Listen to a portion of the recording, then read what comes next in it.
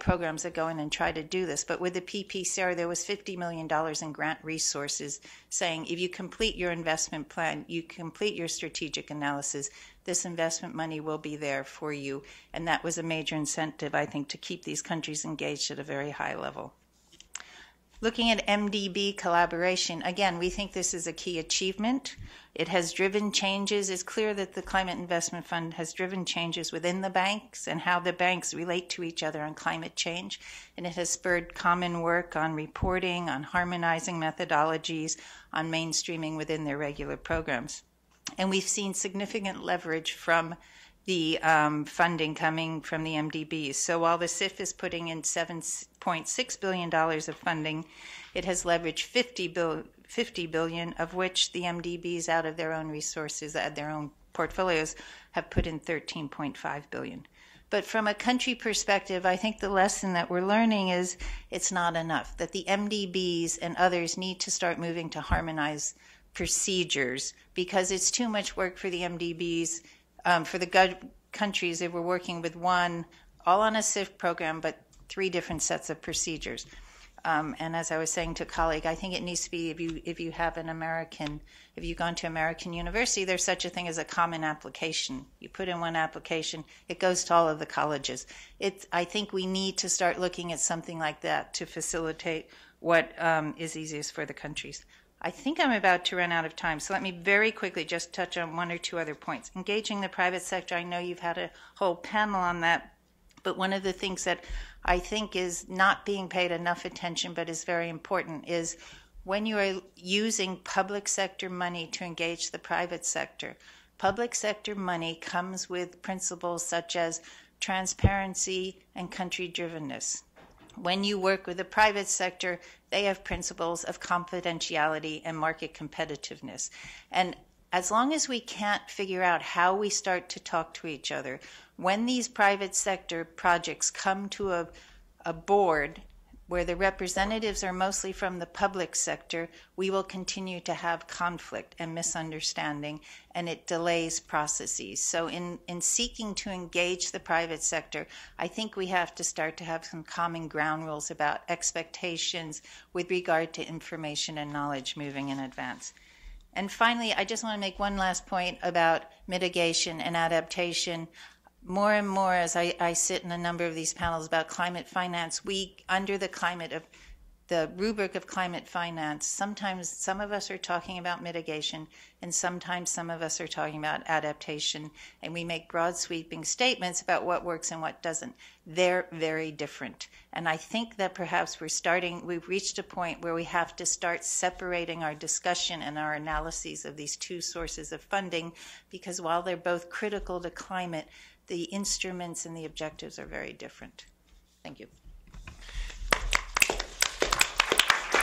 Thank you. Thank you very much, Patricia. Our next speaker is Michelle de Nevers. She's been introduced before, but looking here at her bio, I see that among the many things she's done is to lead the global consultations that led to the bank's climate strategy. So, Michelle, you know this deeply, and you've chosen to speak not about success, but about failure. We can always learn a lot from failure. The floor is yours.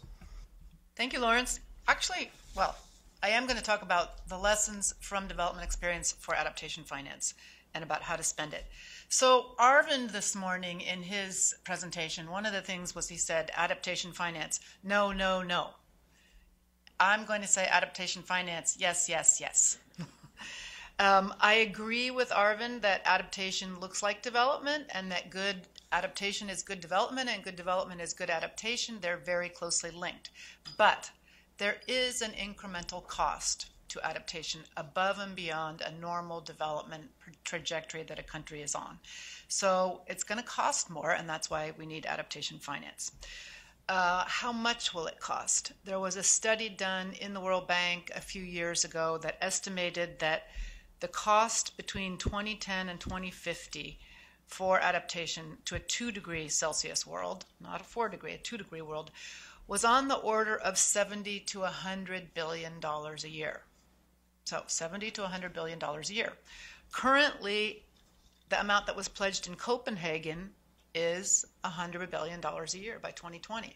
So you could say all of that needs to go to adaptation. It's also about the same order of magnitude as current levels of development assistance. So it's meant to be new and additional to development assistance, but you could say it looks like a doubling of development assistance. How much is realistic to expect? I think this morning, Nancy, we've been batting around some numbers of this 100 billion. How much do we really think will come? Even if you took, and the other thing that they said in Copenhagen is that this climate finance that should be provided, that there should be a balanced allocation between adaptation and mitigation. They didn't define what they meant by balanced adaptation in the same way they didn't define how much was going to be public and how much was going to be private. But if you thought a balance meant 50%, then that would mean $50 billion a year for adaptation, which is highly unlikely, highly unrealistic. But it means compared to the 75 to 100 billion that you need, you'll have a shortfall before you even get started. Now, of this, how much do we think could come from public sources?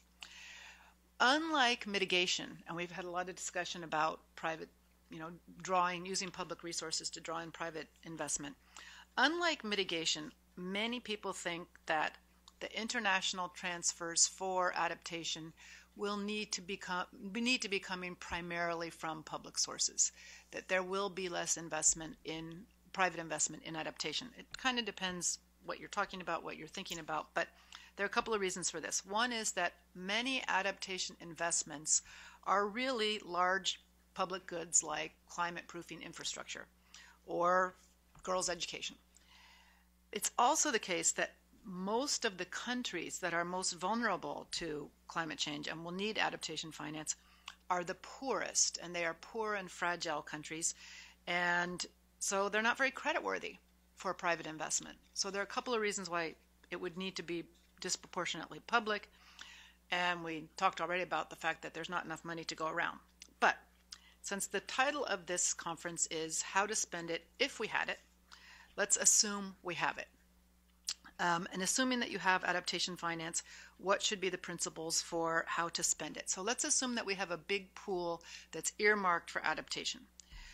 The first thing, and this is based on a paper that Nancy Birdsall and I wrote about a year ago, the first idea we have is that there should be country allocations, that countries actually would have an entitlement to adaptation finance, and that there should be a formula for those allocations. And we think that the formula is exactly what Artur said this morning, that it should be based on physical vulnerability and income per capita as a sort of proxy for institutional capacity or the lack thereof. So if you have this formula that is based on vulnerability and income, you think, oh, that sounds a little bit like the formula for IDA. But there's a big difference that we would like to point out here. The formula for IDA allocates preferentially to those countries that have a good track record of program implementation and project performance. It makes sense because they're trying to spend scarce taxpayer resources effectively. We explicitly say that should not be a criteria in allocating for adaptation finance, that will deal with the question of program implementation separately. And the reason for that is because, again, these are some of the poorest and most vulnerable countries in the world, and if you were to penalize them in terms of an allocation for their inability to implement the funding properly or very effectively, you'd be penalizing them for the fact that they're poor, vulnerable, and have weak governance. So we don't want to do that. So how do you assess vulnerability? It turns out there are a number of indices of vulnerability. One was developed by our colleague here in CGD, David Wheeler. It's an index of vulnerability. There's an outfit in Spain called DARA that produces the Climate Vulnerability Monitor. And then there's an index produced by the World Bank and LSE. So there are indices around that can be used that do give you kind of a ranking of vulnerability of countries. And then, of course, you can just use income per capita. So you've got your allocation formulas. One of the things that you note from that is that, as I mentioned, the countries that are most vulnerable to climate change are the poorest. And Transparency International also did an analysis the other day. Oh, I'm not even halfway. Okay. I'll be fast. Showing that the countries that are the most vulnerable also have the weakest governance. So you need a mechanism to get money to them in the face of these governance and capacity challenges. So how do we do this? How do they access the funds? Here's where the lessons from development assistance come in. The idea is you keep it simple, and even though it has been difficult to reform the system for transforming development assistance, ignore all that, learn the lessons, and move on. Have a fresh start. So it should be simple.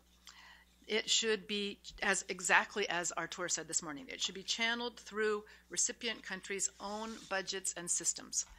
The recipient countries should be accountable to their citizens and not to donors for tracking the funding. There should be full transparency both to taxpayers in the funder countries and to citizens in recipient countries, and particularly in reporting on results. And ideally, you would have multilateral pools that would channel the funds to avoid the high transactions costs of all the hundreds of different funds that you have now. Okay, I just want to say one other thing before I give up, sorry. And that is, okay, you have these countries. What we're suggesting is that you would allocate the funds and then you just give it to them. But you give it to them in two ways. If a country meets a criteria and a certification that you establish for fiduciary capability, in other words, you're convinced that they know how to use the funds, track the funds, keep the funds, and not misspend the funds, then they prepare a strategy and you just fund the strategy in accordance with their country priorities. But if you come back to this group of countries and you say, well, not all of these countries have fiduciary capability, what are we going to do now? Our proposal is that countries in that situation would still have a strategy and you would fund their strategy, but they would contract with a third party and outsource the implementation and management of the funds. It's somewhat analogous to the national implementing entities of the Adaptation Fund. You would have a list of pre-qualified agencies that would manage the funds. It could be NGOs, it could be consulting firms, it could be the multilateral development banks, it could be a host of agencies, but they would implement the funds on behalf of countries that did not meet the test of fiduciary capability. So that's all I'll say. Sorry, I'm out of time. Thanks very much, Michelle. What you didn't get to, you can come back to in the discussion. Our final speaker of the day is Jonah Bush. One of the big delights for me in starting this work on forest is getting some terrific new colleagues. Jonah is one of them. He's a research fellow at CGD, and before joining us recently, among other things, he's the lead developer of something called Osiris, a suite of open source software tools for estimating and mapping the benefits and costs of alternative policy decisions for reducing emissions from deforestation. Immediately before he came and joined us, he was programs that go in and try to do this. But with the PPCR, there was $50 million in grant resources saying if you complete your investment plan, you complete your strategic analysis, this investment money will be there for you. And that was a major incentive, I think, to keep these countries engaged at a very high level. Looking at MDB collaboration, again, we think this is a key achievement. It has driven changes. It's clear that the Climate Investment Fund has driven changes within the banks and how the banks relate to each other on climate change. And it has spurred common work on reporting, on harmonizing methodologies, on mainstreaming within their regular programs. And we've seen significant leverage from the funding coming from the MDBs. So while the CIF is putting in $7.6 billion of funding, it has leveraged $50 billion, of which the MDBs out of their own resources, their own portfolios, have put in $13.5 billion. But from a country perspective, I think the lesson that we're learning is it's not enough, that the MDBs and others need to start moving to harmonize procedures because it's too much work for the MDBs. For the countries, they were working with one, all on a CIF program, but 3 different sets of procedures. And as I was saying to a colleague, I think it needs to be, if you have if you've gone to American University, there's such a thing as a common application. You put in one application, it goes to all of the colleges. I think we need to start looking at something like that to facilitate what is easiest for the countries. I think I'm about to run out of time, so let me very quickly just touch on 1 or 2 other points. Engaging the private sector, I know you've had a whole panel on that, but one of the things that I think is not being paid enough attention but is very important is when you are using public sector money to engage the private sector, public sector money comes with principles such as transparency and country-drivenness. When you work with the private sector, they have principles of confidentiality and market competitiveness. And as long as we can't figure out how we start to talk to each other, when these private sector projects come to a board where the representatives are mostly from the public sector, we will continue to have conflict and misunderstanding, and it delays processes. So in seeking to engage the private sector, I think we have to start to have some common ground rules about expectations with regard to information and knowledge moving in advance. And finally, I just want to make one last point about mitigation and adaptation.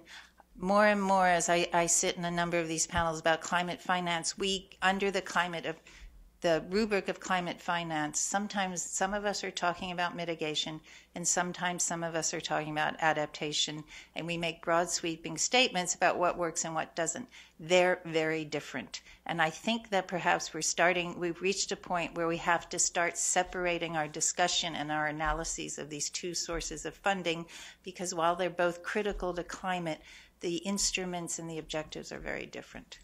Thank you. Thank you. Thank you very much, Patricia. Our next speaker is Michelle DeNevers. She's been introduced before, but looking here at her bio, I see that among the many things she's done is to lead the global consultations that led to the bank's climate strategy. So, Michelle, you know this deeply, and you've chosen to speak not about success, but about failure. We can always learn a lot from failure. The floor is yours. Thank you, Lawrence. Actually, I am going to talk about the lessons from development experience for adaptation finance and about how to spend it. So Arvind this morning in his presentation, one of the things was he said, adaptation finance, no, no, no. I'm going to say adaptation finance, yes, yes, yes. I agree with Arvind that adaptation looks like development, and that good adaptation is good development and good development is good adaptation. They're very closely linked. But there is an incremental cost to adaptation above and beyond a normal development trajectory that a country is on. So it's going to cost more, and that's why we need adaptation finance. How much will it cost? There was a study done in the World Bank a few years ago that estimated that the cost between 2010 and 2050 for adaptation to a 2 degree Celsius world, not a 4 degree, a 2 degree world, was on the order of $70 to $100 billion a year. So $70 to $100 billion a year. Currently, the amount that was pledged in Copenhagen is $100 billion a year by 2020. So you could say all of that needs to go to adaptation. It's also about the same order of magnitude as current levels of development assistance. So it's meant to be new and additional to development assistance, but you could say it looks like a doubling of development assistance. How much is realistic to expect? I think this morning, Nancy, we've been batting around some numbers of this $100 billion. How much do we really think will come? Even if you took, and the other thing that they said in Copenhagen is that this climate finance that should be provided, that there should be a balanced allocation between adaptation and mitigation. They didn't define what they meant by balanced adaptation in the same way they didn't define how much was going to be public and how much was going to be private. But if you thought a balance meant 50%, then that would mean $50 billion a year for adaptation, which is highly unlikely, highly unrealistic. But it means compared to the 75 to 100 billion that you need, you'll have a shortfall before you even get started. Now, of this, how much do we think could come from public sources? Unlike mitigation, and we've had a lot of discussion about private, using public resources to draw in private investment.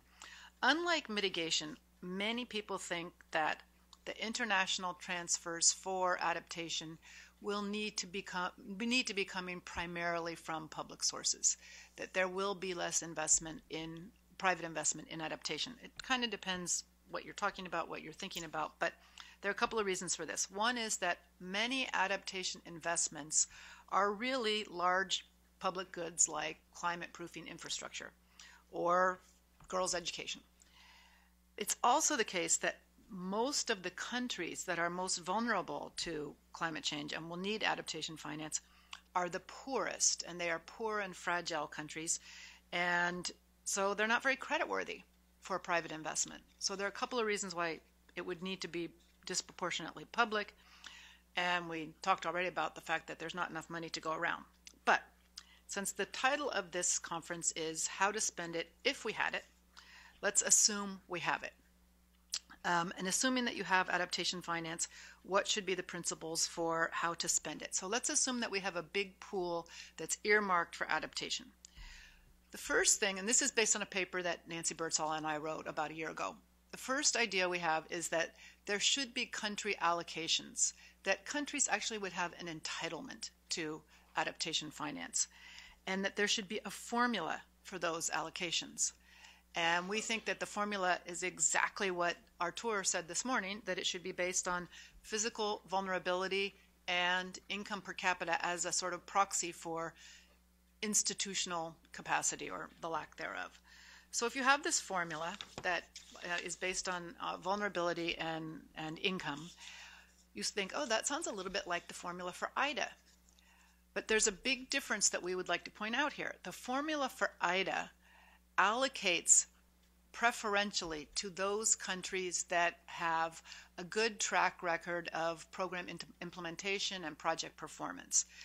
It makes sense because they're trying to spend scarce taxpayer resources effectively. We explicitly say that should not be a criteria in allocating for adaptation finance, that will deal with the question of program implementation separately.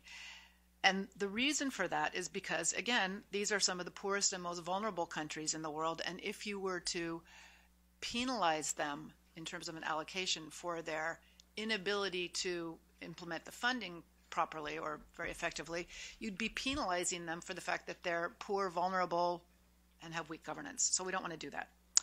So how do you assess vulnerability? It turns out there are a number of indices of vulnerability. One was developed by our colleague here in CGD, David Wheeler. It's an index of vulnerability.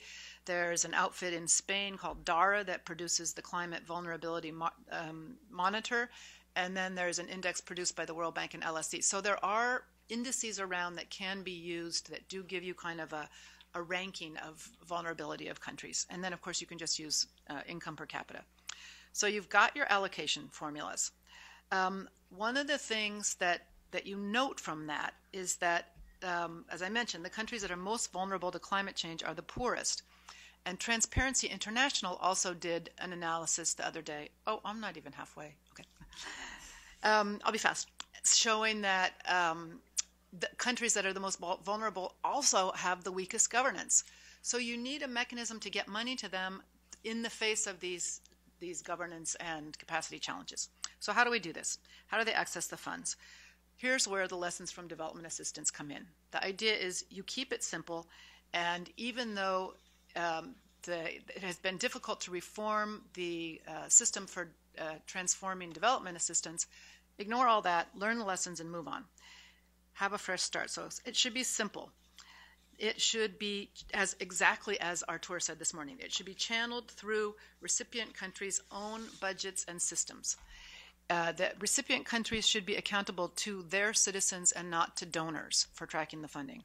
There should be full transparency both to taxpayers in the funder countries and to citizens in recipient countries, and particularly in reporting on results. And ideally, you would have multilateral pools that would channel the funds to avoid the high transactions costs of all the hundreds of different funds that you have now.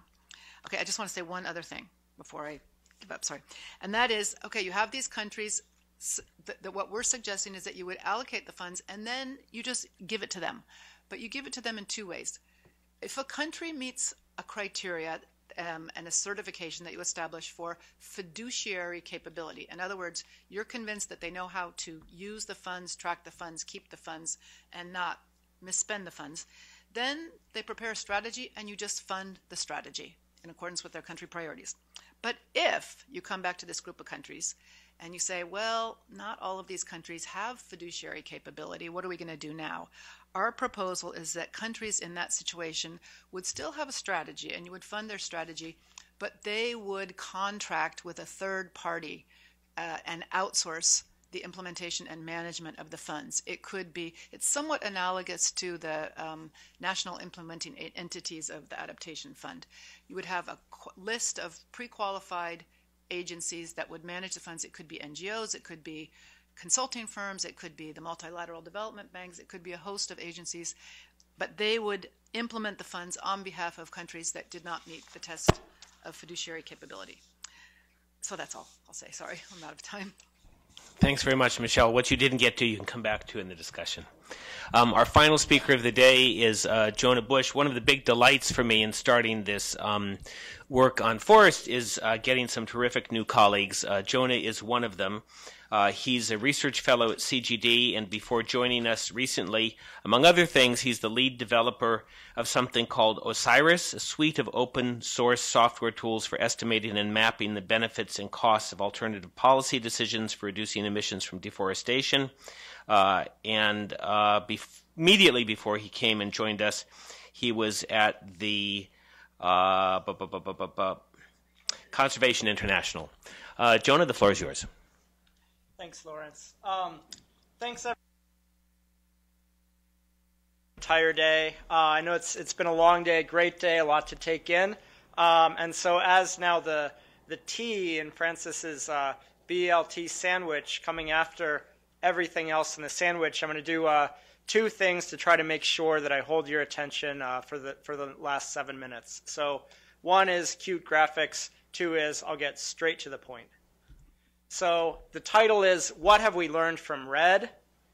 My answer to that question is, we've learned a three-phased approach, both to emission reductions and finance, starting with readiness, moving to large-scale pay-for-performance pilot programs, and finally to the transaction of emission reductions.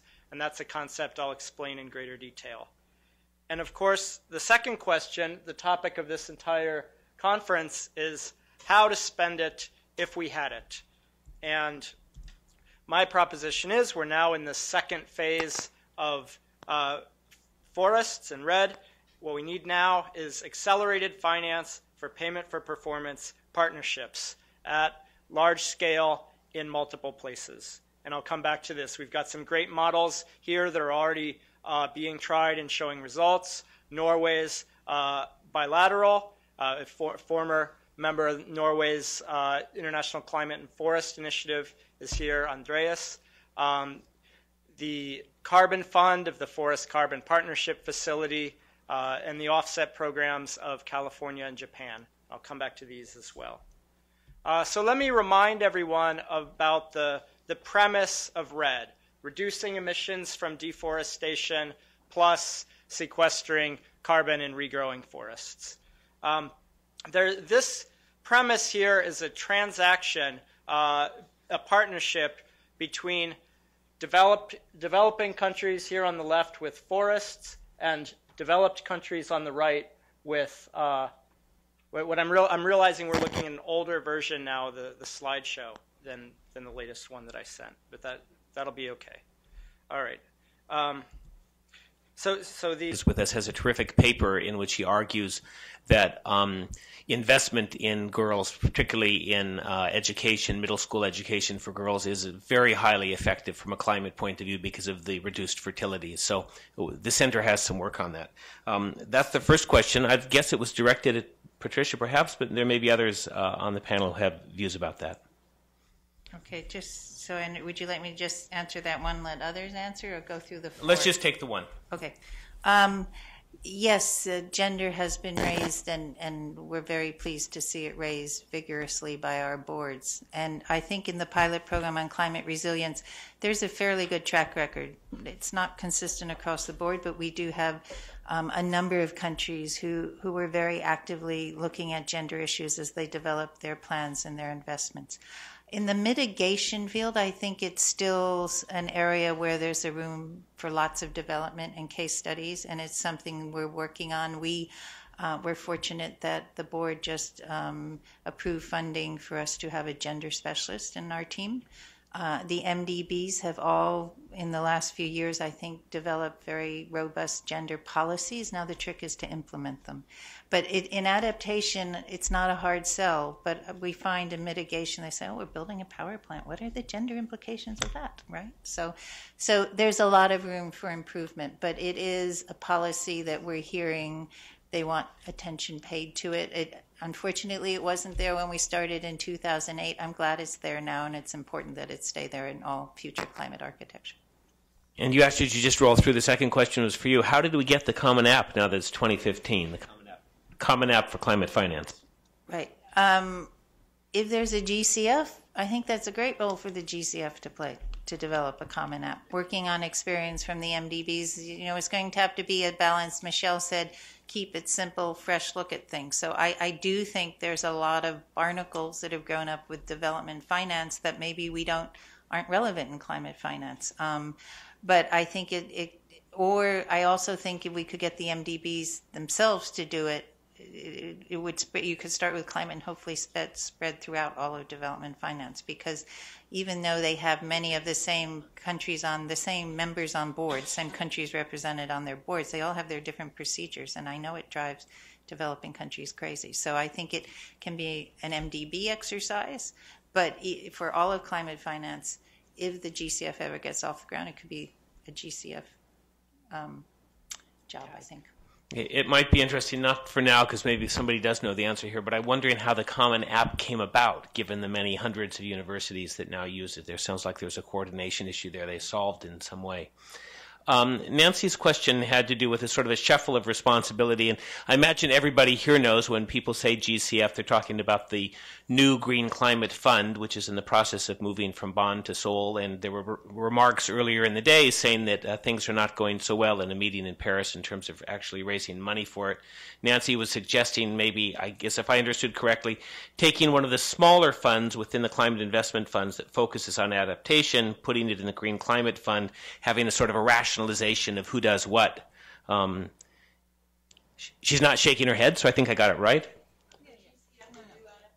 GCF does adaptation.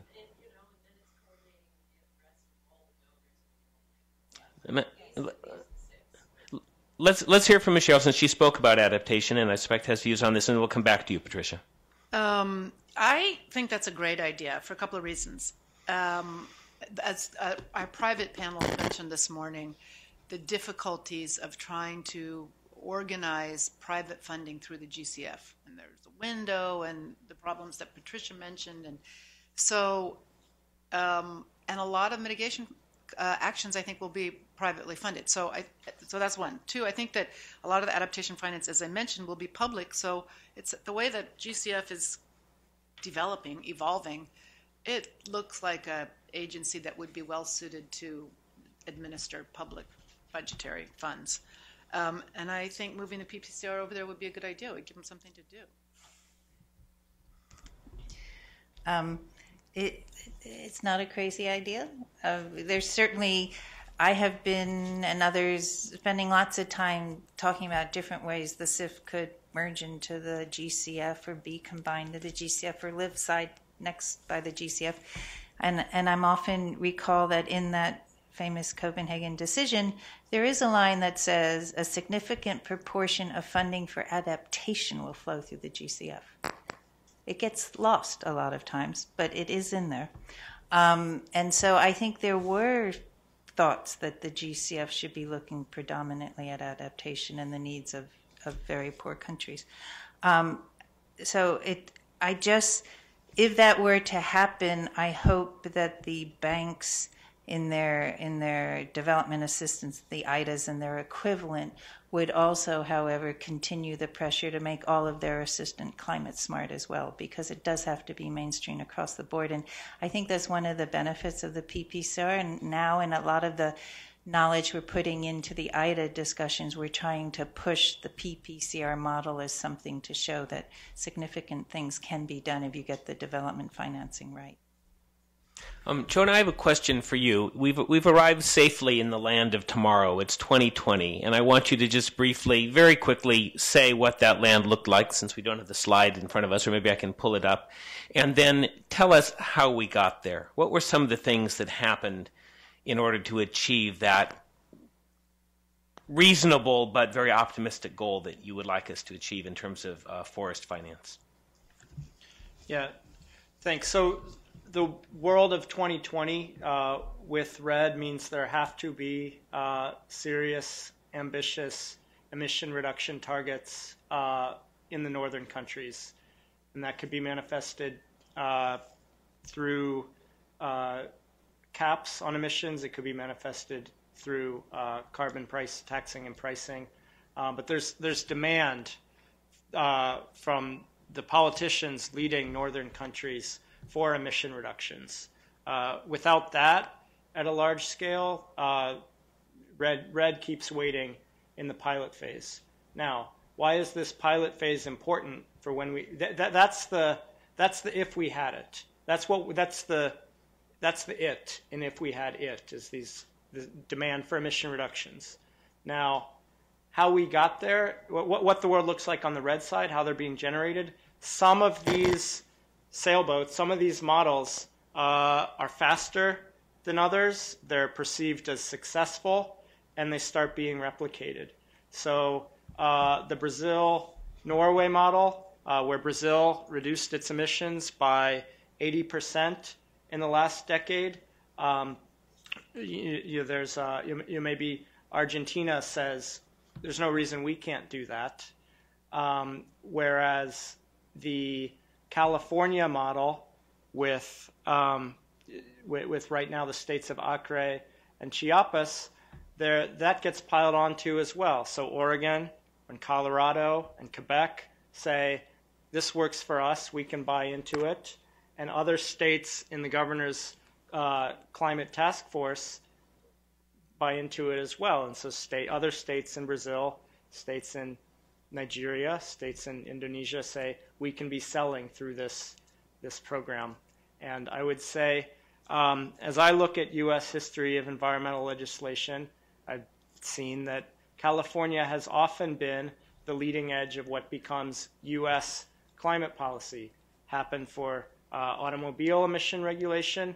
This could be what happens for RED. The California model could ultimately, once other states join, once their pressure, could become the United States model. Thanks very much. I'm going to do a lightning round of questions and comments from the floor and then give each of our panelists about 90 seconds to respond to whatever they want or make a closing statement. I did see a few other hands around the room. Did I imagine them? Yes. No. So we have Andre here. Artur. I apologize. Dan, gentleman in the back. Nancy, we'll give you the last word. And our friend from Environmental Defense. My question is for John.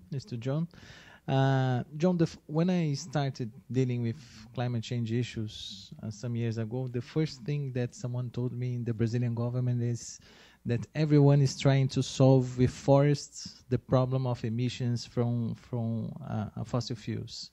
How much do you think this issue has really evolved?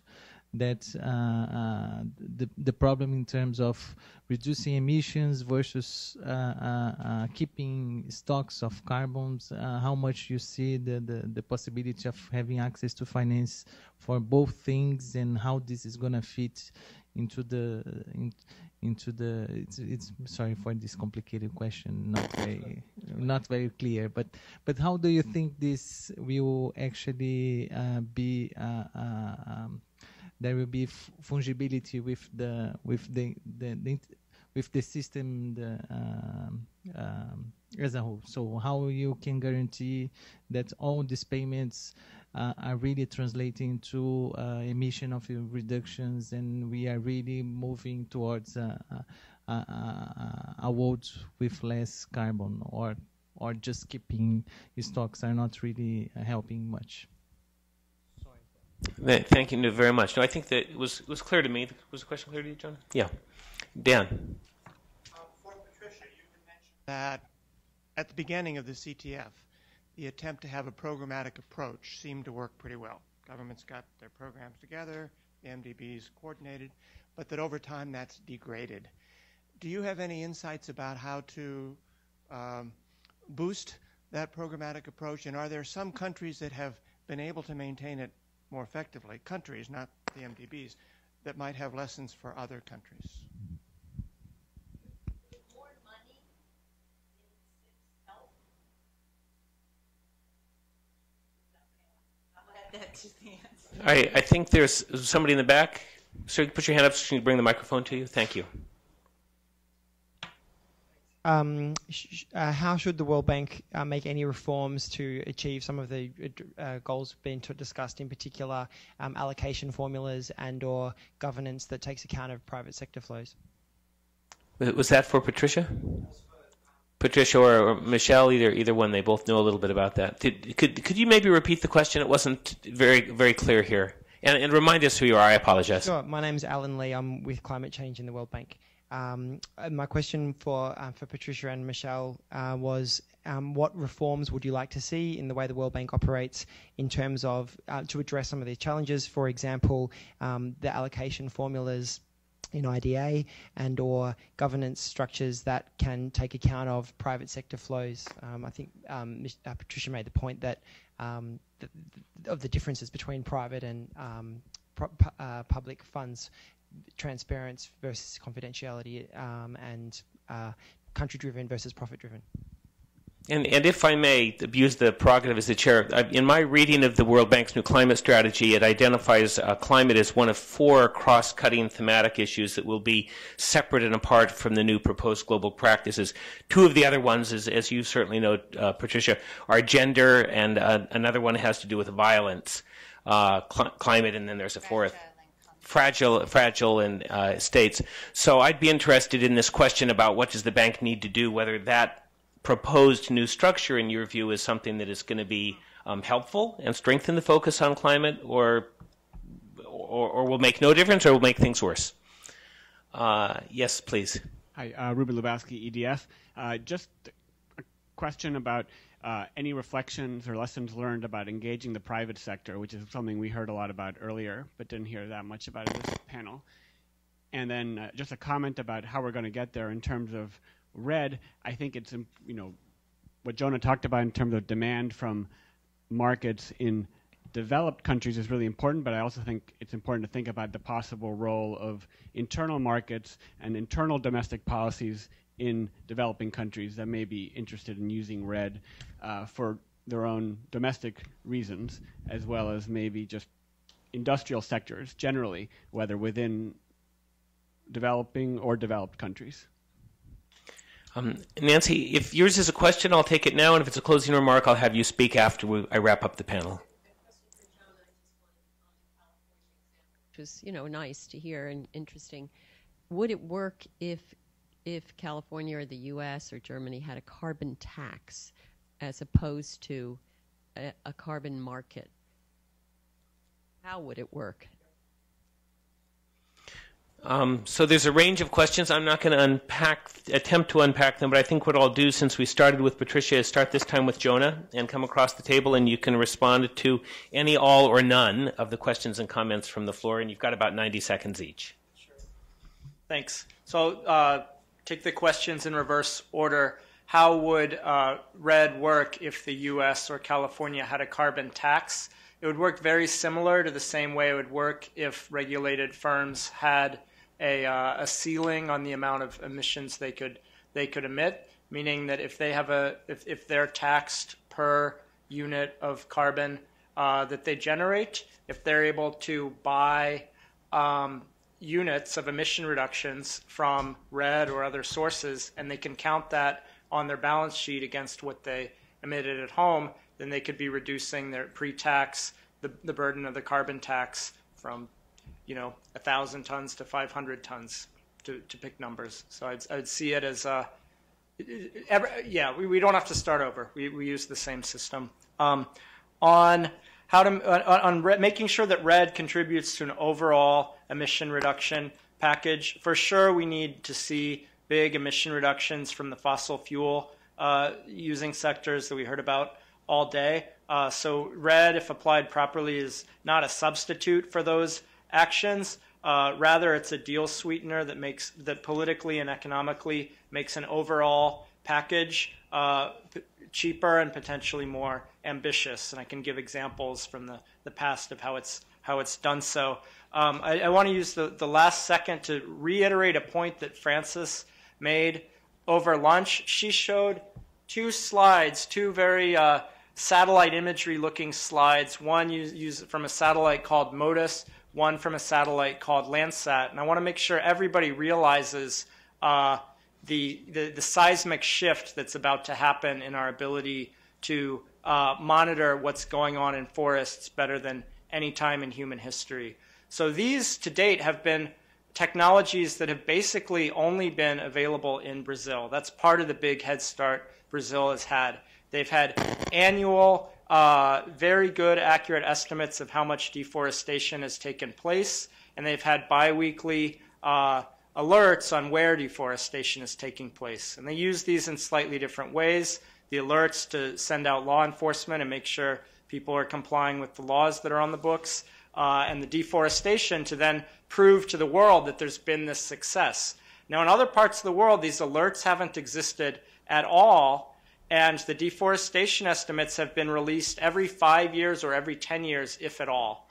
Now, both of those are about to change, and that's going to be released to the public, among other ways, under something called Global Forest Watch, being housed at World Resources Institute. And then every country and the stakeholder groups inside and outside of those countries will have at their disposal the type of technologies that have partially led to Brazil being able to do what it's done. So I'm very excited to see that happen. And thanks very much, Jonah. It's nice to end on a hopeful note. Michelle.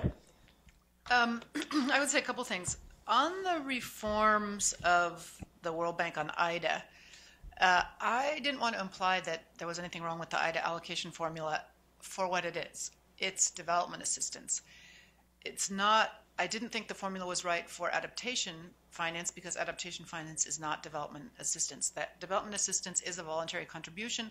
Adaptation finance, we think, should be sort of a obligation on the part of the countries that created the solution.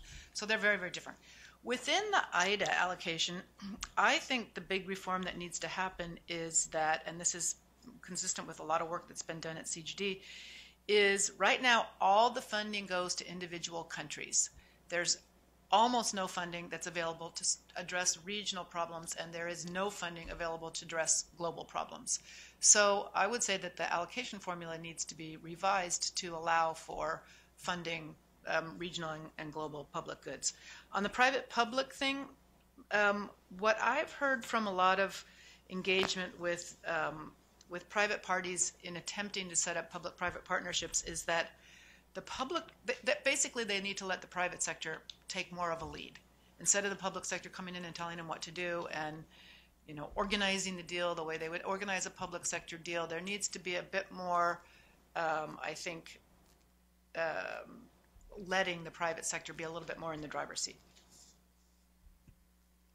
Thank you, Michelle. Patricia.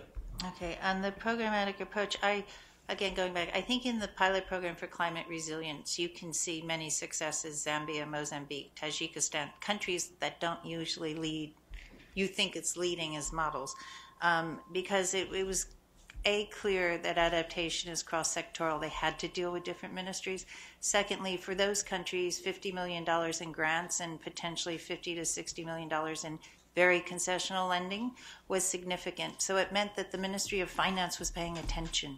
And I think that's critical. If you have these committees and it's either in the Prime Minister's office or the development planning or finance as opposed to environment, I think you get more traction and more integration. More money help always. And one of the things in PPCR is they actually took some of their allocation to fund the government to stay engaged moving forward, whereas in the big mitigation plans, the Department of Energy, all the money went to the projects and no one thought they were responsible for anything anymore other than the project managers. Now through our results framework saying you have to report on a programmatic level of what's going on and the country has to do that, they're all saying, hold on a minute, you haven't given us resources to do it. And I think it's fair they need to be resourced to do it. It's just we didn't think early on to provide them with the resources. So I think it is part of a resource question that these countries, at least to kickstart it, need resources. I would say on IDA, I would love to see vulnerability become part of the IDA formula. IDA formula is kind of like the third rail. You can't touch it.